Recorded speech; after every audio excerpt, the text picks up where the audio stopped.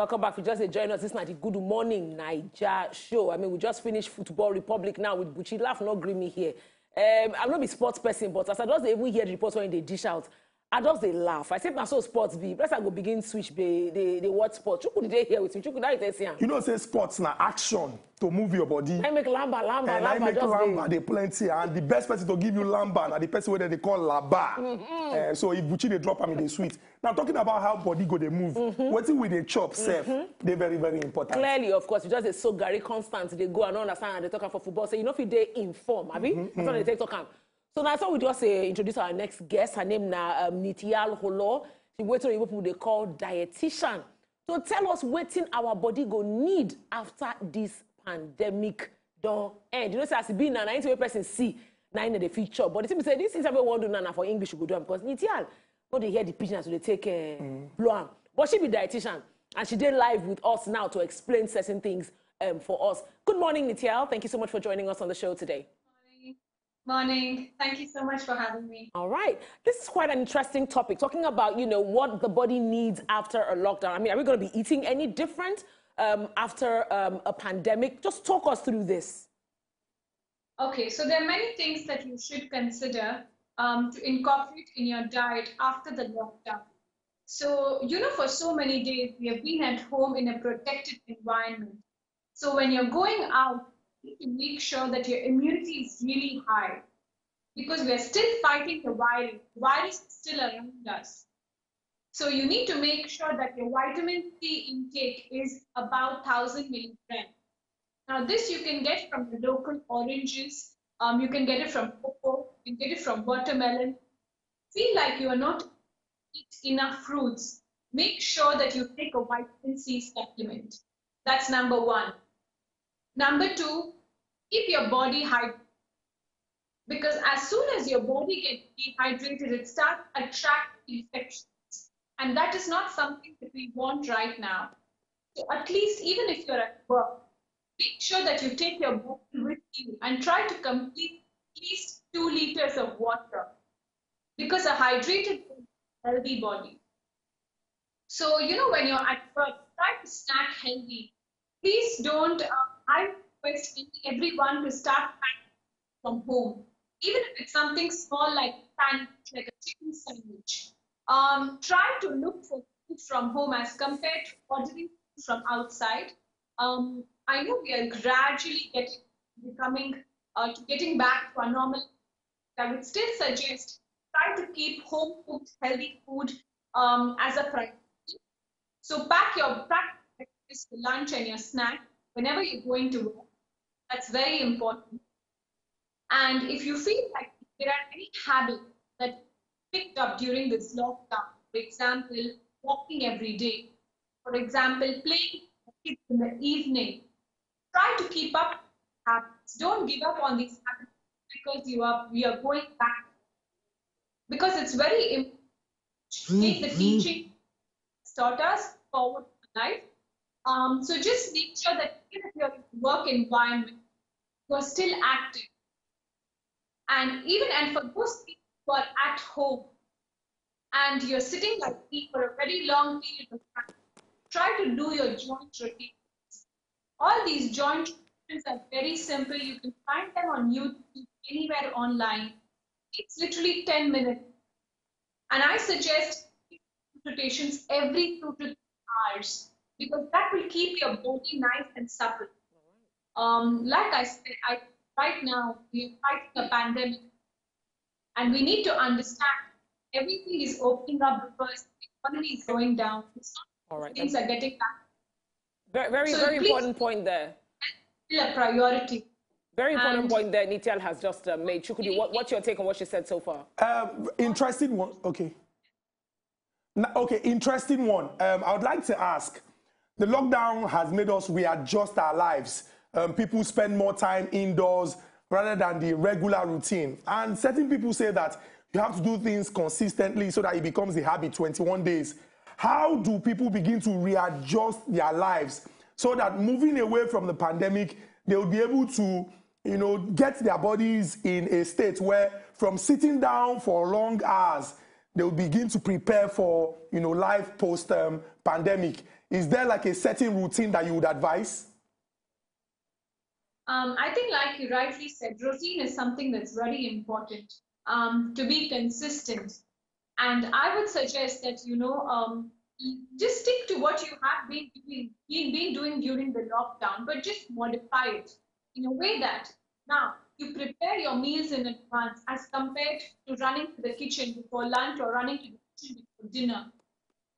Make sure that you have a healthy breakfast. I suggest even if you're going to work, you can have fruits for breakfast. It's a very healthy option, very light on the stomach, and it really helps to clear your stools. So anyone who's feeling constipated, very good to have this amount of fruits for breakfast. If you're taking food from home, make sure you're doing some wraps, healthy wraps, like a chicken wrap, a fish wrap, or a suya wrap. Take it with you, add some vegetables. All the vegetables that you use, make sure you wash them really well, all the vegetables.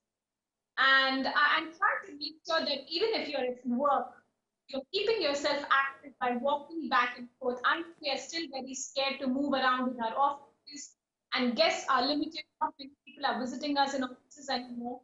But try to move. There are many desk sizes that you can do. So try doing that, and just gradually slip into this new lifestyle of going to work for maybe 3 days a week.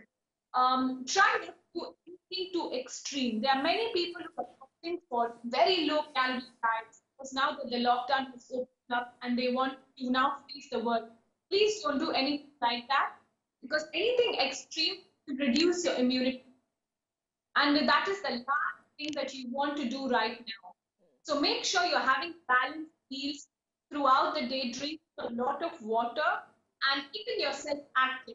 30 minutes of any activity throughout the day is very good. You don't need to really hit the gym. We understand gyms are closed. Most of the gyms are closed now. So just walk or play with your kids if you can. Or in the morning, even your wife can go down for a stroll. Anything that works for you. But make sure that you're keeping the balance right. That's okay, well, Nitya, let me come in here. So just listening to you, I was going to say, of course, most of our foods here in Nigeria are more like, carbohydrate-based foods to begin with, even though you've talked about the fact that there's certain things we need to consume. And it's interesting that the things you mentioned are really easy to come by. I mean, oranges, watermelons, for fruits, which is where you get our vitamin C's from. Now, as schools are set to reopen, the debate is on whether, children should be allowed back to school. What would you suggest should be in the lunchbox of a child or the bag of a child who's going to school to ensure that the child's, immune system is also, at par and ensure that the babies do not come back home with something worse? So what do you think should be in that pack? I think it should be a very complete balanced meal. It should have all the food groups. So that would be minerals and vitamins so maybe one apple, one banana, one orange. Healthy carbohydrates. This could be whole wheat pasta, could be rice.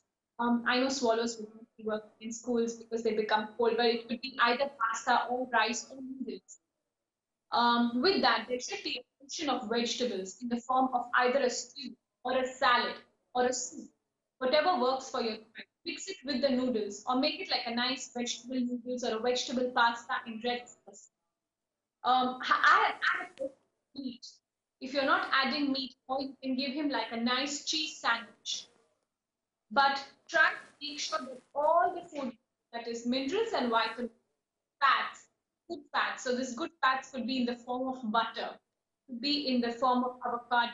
You can make a nice toast, chicken toast for him. Wherein you can put a slice of cheese, you can put some avocado, some tomato, some mayo, and you can cut it up and give it to him with an apple on the side. And maybe 2 or 3 cucumbers if he eats it. So either it could be a sandwich, it could be vegetable pasta with meatball. It could be a wet fried rice. It could be a sandwich and something to the side. But don't overfeed your child. He's slowly getting used to the new routine as well. So eat smaller portions, but you're covering all the food. And even for your kid, very important for him to keep drinking water. If he doesn't like plain water, try to mix some lemon and sugar into it. and give it to him. Try to cut some strawberries, some berries if you have. Anything, sometimes even orange juice you can mix it and give it to him. So make sure that you get the combination so that your kid is getting complete nutrition and healthy when he is going out to school. Interesting. Now, a lot of people see diet and exercise as a status thing. For example, we must take into consideration our living pattern in Nigeria. Now, certain people look at you when you say you want to diet or you want to exercise and say, oh, you are a big man or you're a big woman. And people tend to look at those who diet or exercise as people who have a lot of money that can afford certain food items. It's important that you share tips on how even you that consider yourself as an average earner and somebody trying to make ends meet can also still diet to boost your immune system, exercise, not necessarily going to the gym, and most importantly, staying healthy so that you can be alive. Share some helpful tips. Yes, that's very true. And I completely believe that, eating local, eating fresh is very important. Eating expensive foods, it's not always necessary. And most of the time, it will actually work against you because all these expensive foods that you want to eat are actually coming from miles away. So they are losing most of the nutrients while getting it here in Nigeria. So we are blessed to have many kinds of fruits and vegetables that you can actually consume. To start with, like I said, oranges, cocoa, watermelon, whatever is in seed, try to consume that. Not something that is there in the month of Jan. Try not to consume it now. It will be there, it will be overpriced, but you don't need it. Whatever is in season, eat that. The second thing would be, even in the form of swallows, even in rice, you can always, I've seen that, the portions are a bit, especially of the rice or of the of swallow. To try to reduce the portion of the carbohydrate and increase the amount of vegetables in your diet. Now, this does not be imported vegetables. It could be all kinds of green things. It could be peppers. It could be potatoes. It could be cabbage. It could be all vegetables that we get. It could be pumpkins, yam. We have a lot of. So you just need to mix up. And just make sure you mix it up right. Having your rice and veg. Your rice should be amount of vegetables. We always say your carbohydrate should be as much as your food. Nothing more than that. Because your stomach size, when you get both the palms together, the size of the stomach. So it will really not help big portions of swallow because you're putting yourself up completely and the body is not able to use it. So eat according to your activity levels and according to your situation. All right. If you are someone who is a field worker, you need as compared to someone who's a soft. Okay. So eat according to season. They're very important. They work for everybody. Okay. Well, thank you so much, Nityal. I guess that's the much we can actually take on this segment. It's really important. I like the last point you made there. I mean, the measurement with the hand, ensure that your carbohydrate, it's that little. And of course, match it up with the right vegetable. And also a very key point, they're talking about budget. Which goes back to the question Chukwudi asked earlier on to say, you don't have to be a big man or rich. It's not a bougie thing for you to diet. And that's why she said, eat in season, eat according to season. Of course, fruits and vegetables are cheaper when they're in season. And of course, that can actually help you complement your diet. Thank you very much, Nityal Hullur. She is a dietitian. It's really been very interesting talking to you and also, learning how to stay alive during the pandemic and post-pandemic as well. Have a fantastic day. Thank you. But you could, a very interesting matter and she talked there. But what thing also make me worry small, be say, as she just set that hand for where swallow day, as I look the measurements of that swallow, do me. Say, again, my hand small. And you say, it go see depend because you get some uncle there be say, their hand big way. When we say, either use that hand, measure the size of the swallow, it go plenty. Now, what she don't talk, say you go balance them with something where they say the body go fit digest quick. So if the swallow they like this, make fruits they like this. It's all right. No be say swallow go like this, vegetable they like this. It must to pass, I think. It must to pass. So they look at that size, do me. Myself know myself. Well, really very interesting talk. Now we get with Nityal for